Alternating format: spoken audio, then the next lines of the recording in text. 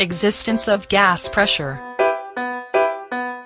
The pressure of a gas is the force that the gas exerts on the walls of its container. Gases exert pressure in all directions just like liquids. The figure shows air molecules in an enclosed container. Air pressure can be explained by the kinetic theory.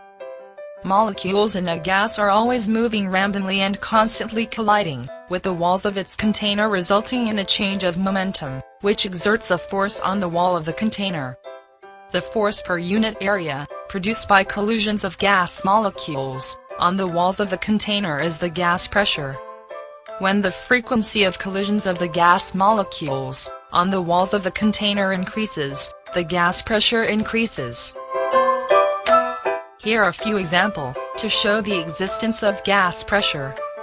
A gust of air rushing out from the nozzle exerts a pressure on the thumb. Gas pressure is produced by fast-moving gas molecules.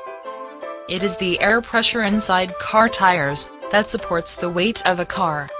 The air pressure is due to the collisions of air molecules in the tire against the wall of the tire.